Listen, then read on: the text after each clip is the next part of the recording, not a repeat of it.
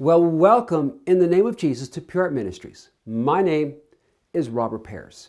I want to share a message of how God so loves you that maybe you are experiencing a feeling and sense of rejection, and you feel that the Lord has rejected you, forsaken you. Why? Because everyone around you has. In this message, I am going to share with you how God is the only one who wants to meet with you. He cares so much, and He desires that this day your eyes will be so open to see and to receive His love for you. Now, maybe you've had abuse. Maybe you've had abandonment or any list of things. I so pray that you would discover that He is a father to the fatherless, a husband to the widow, and that He never leaves you nor forsakes you. And today is the day of salvation. Today, if you are opening and willing, He will so meet with you, and He will wipe away every tear, and He will demonstrate how He loves you. And so, Father, we come in a holy fear. We come in the name of Jesus. We come simply to receive. Holy Spirit, would you just do a real mighty work today in this message? Let the word go forth and let it really penetrate. Let it bring forth a deliverance. And I just speak life over each person, Father.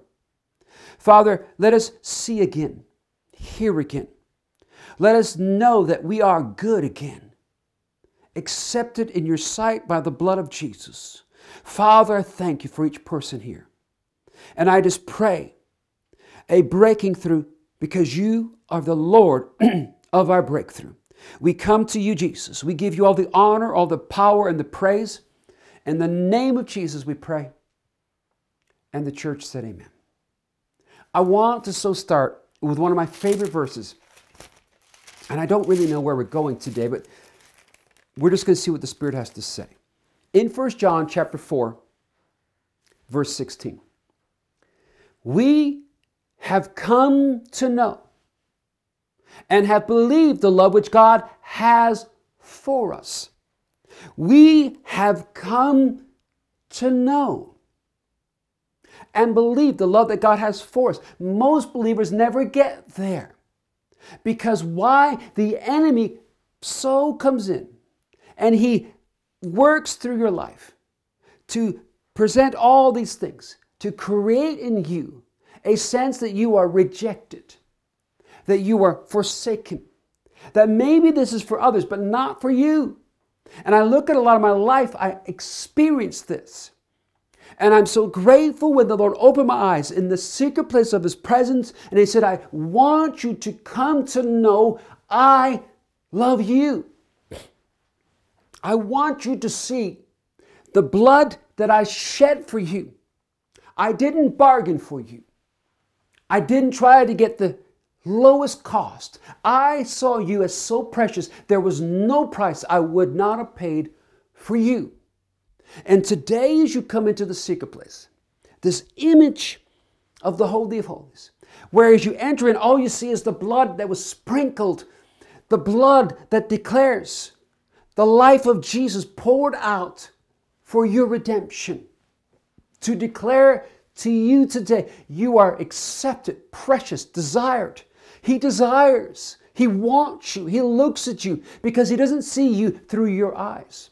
He doesn't see you through the perception of others. He sees you through His blood.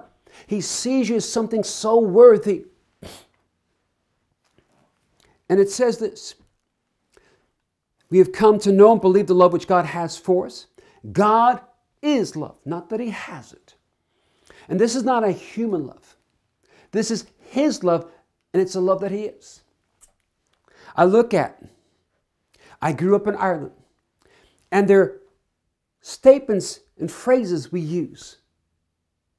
They're English phrases. But when I say it here in the States, they have no meaning, no understanding, because they are Irish.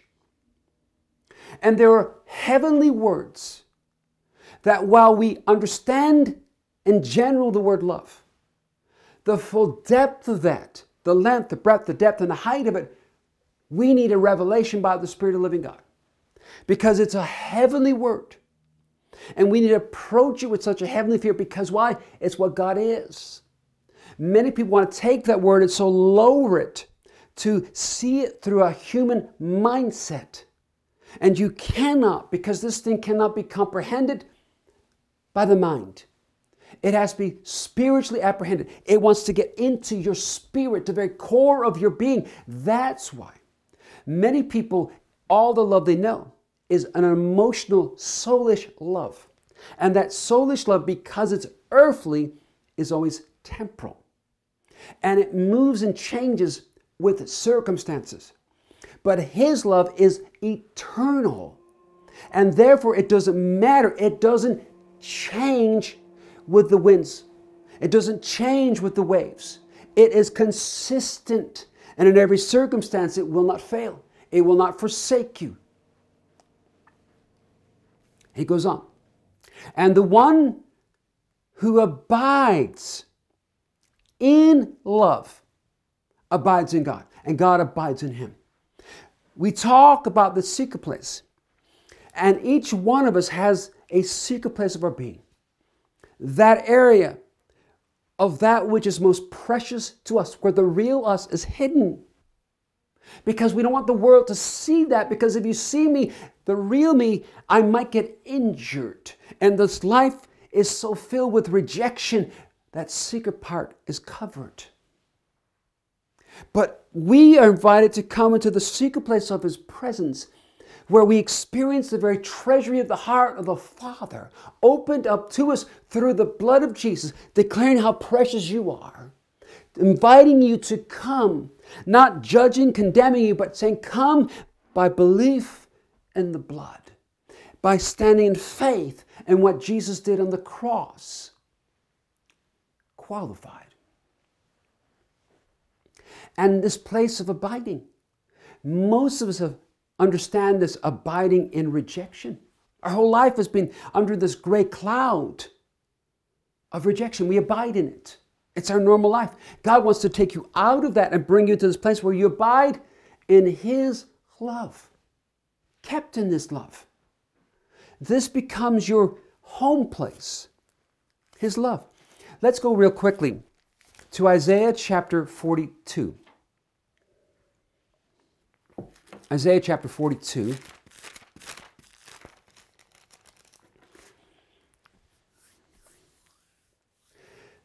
Behold my servant, whom I uphold, my chosen one in whom my soul delights. I have put my spirit upon him, and he will bring forth justice to the nations. He will not cry out nor raise his voice, nor make his voice heard in the street. A bruised reed he will not break. A dimly burning wick he will not extinguish. I am so grateful that His tenderness, His mercy, that as a bruised reed, He didn't break me. When I was at that place where the fire and the wick of my life was about to go out, He didn't extinguish it. But He met me right where I was at, and He sought to lift me. He saw me as something what the world didn't. Go real forward to Ezekiel chapter 16. And I want to show you how the world has saw you, but then how He sees you. Verse 5. Well, let's read verse 4. As for your birth, on the day you were born, your navel cord was not cut, nor were you washed with water for cleansing. You were not rubbed with salt, or even wrapped in clothes. No eye looked with pity on you, to do any of these things for you, to have compassion on you. Rather, you were thrown out into the open field, for you were abhorred on the day you were born. When I passed by, I saw you squirming in your blood. I said to you while you were in your blood, live. Yes, I said while you were in your blood, live. I saw you at your worst moment when everyone around you, when the world completely rejected you, at your most vulnerable moment, your birth. You can't be any weaker. You can't be any more vulnerable. And the world rejected you. And I don't know, but maybe you've gone through a place where you were so vulnerable. You've gone through situations where you were so hurt. And what did the world do? They turned around at that weak point and they rejected you and walked all over you. And maybe some of the church did as well. I am grateful that in that moment, Jesus said, if you will hear my voice, I speak to you. I call you by name. You are mine. Come, and I speak life. I look at you and a life for a life. My life I give for your life. When you were dying, rejected, forsaken, I came and I died and I was rejected and forsaken so that you might live life for a life. Because to me, you meant everything. To me, you are all. You're right on my heart. I've written you on the palm of my hand. I cannot forget you, nor will I. And he says, I see you in this vulnerable, terrible situation, and I want to lift you, minister to you.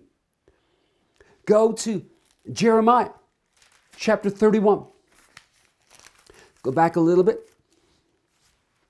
Jeremiah 31. Verse 3. The Lord appeared to him from afar, saying, and I want in the name above all names that you would hear him speak this to you in the name of Jesus. Any voice of rejection or hurt trying to speak loud, I say be silent in Jesus' name. The Lord appeared to him afar, saying, I have loved you with an everlasting love. Therefore, I have drawn you with loving kindness. Again, I will build you and you will be rebuilt. God said, listen, you may consider yourself down and out, but this day I stand and I call you with an everlasting love that doesn't change. There is no shadow of a turning in me. See, don't look at him in the light of how others are, because he's not earthly. He is a heavenly Father. And we've so judged him based on our earthly experiences. But earthly things are temporal. They're moved by this and that. But he is eternal. He does not change. Neither does his love towards you. And I understand maybe you've gone through some really bad situations and circumstances. But he's the only one who is able to meet, because he went through it for you. You cannot go through a worse situation. He walked this earth as the perfect one. He did not do anything wrong. He was not due any punishment. And yet he endured the worst punishment you could think about. Suffered the wrath of God, was separated for that moment. For you. So that he can stand before you, show you the hands, the holes in his hands, say, listen, it's you. And that this day, may the Spirit of God open your eyes to see, to get that revelation that he loves you. He wants to lift you. He wants to rebuild you. Psalm 27. David, one of my favorite men.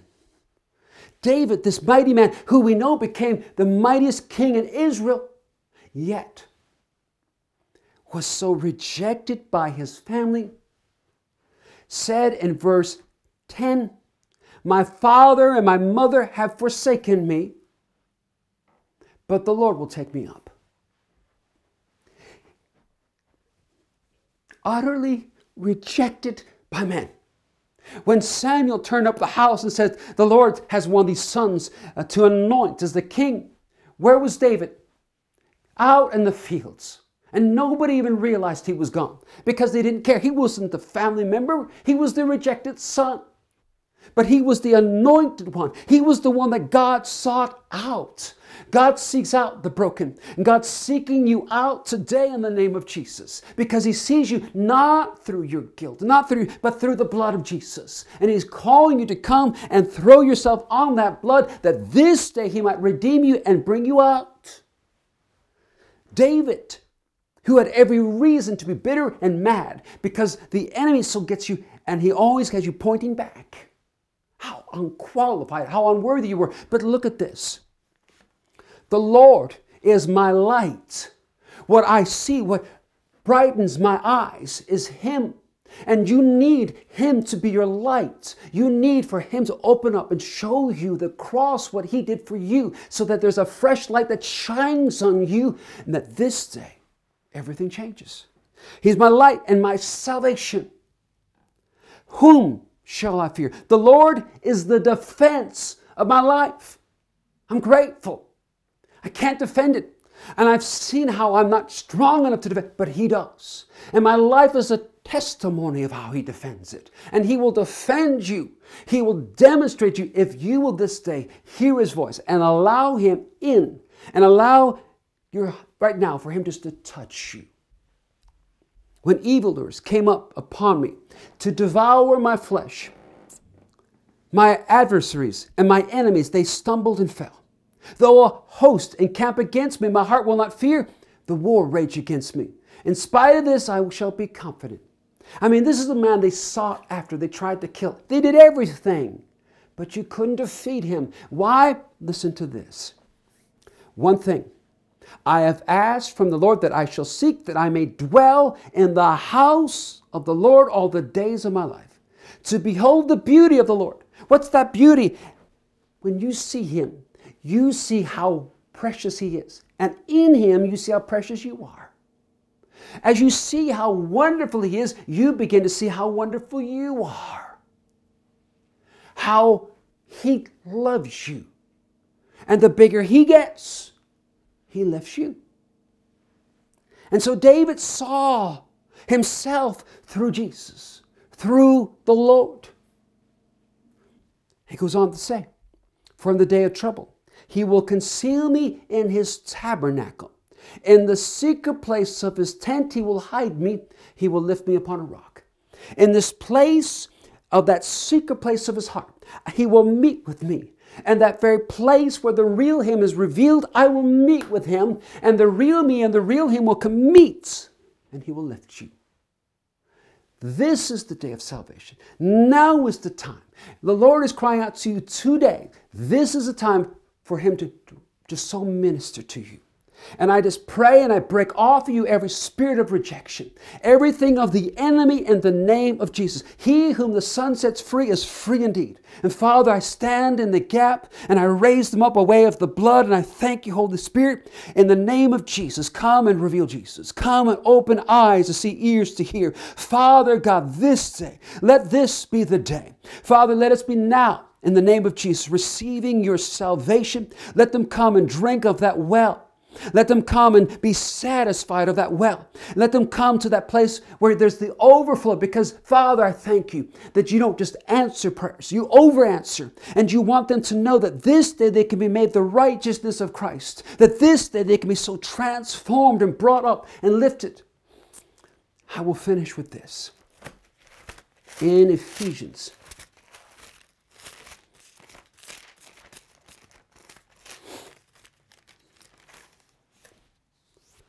it says, verse 3, blessed be the God and Father of our Lord Jesus Christ, who has blessed us with every spiritual blessings in heavenly places in Christ, just as He chose us in Him. He chose you in Him. And He wants to raise you up and seat you with Him in heavenly places. To walk by a new order. Not walking based on the earthly, controlled and held captive to your mind, your will, your emotions. But to walk by the Spirit in a liberty, with His joy, with His peace, knowing and believing His love. Today is the day of salvation. Today His voice is crying out. Would you receive it? Would you just simply come and say, I come as I am, Father, in the name of Jesus. I ask you to wash me with your blood right now. I acknowledge my sin, that I'm a sinner, but I thank you, Jesus. You paid the price for me. I believe and I receive you, Jesus. Come into my life. I surrender wholly, completely. Come, make yourself known to me. I thank you, and I confess that you are Lord. Holy Spirit, pour into this vessel. Fill me from the top of my head to the soles of my feet.